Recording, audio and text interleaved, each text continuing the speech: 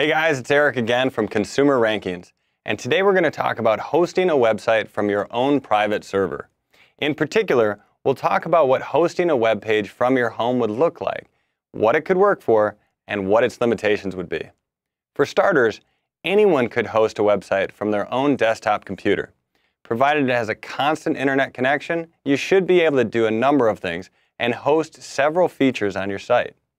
The most obvious use for hosting a website on your home computer might be file sharing. This is kind of like cloud storage, except that the information would still be stored on your hard drive.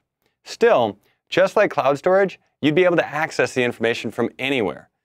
By making the site unlisted and password protected, you can block access to your site, meaning that you don't have to share your sensitive files with the entire World Wide Web. Also, it's a great way to allow people to collaborate on projects with you without having to pay a membership fee for file sharing software.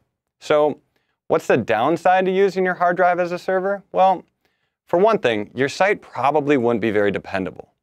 Many web hosts use several heavy-duty servers that are optimized for reliable performance and set up with backup energy sources.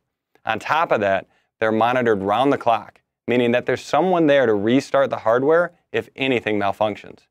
Just think about what hosting on your hard drive logically implies. You have to take into consideration the inconvenience of having to leave your computer running 24/7, as well as the huge storage limitations. Kiss the thought of unlimited anything goodbye.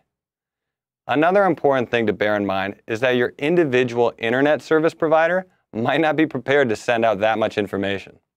In general, home internet service is structured with download speeds in mind, meaning that uploading content could be a challenge that your service provider isn't ready for. And if tons of people try to access your site all at once, your hard drive will either slow to a crawl or shut down altogether. So, have you ever tried to host a website from your home computer? Be sure to comment below to let us know how your hosting efforts are coming along, and keep a lookout for new videos from Consumer Rankings.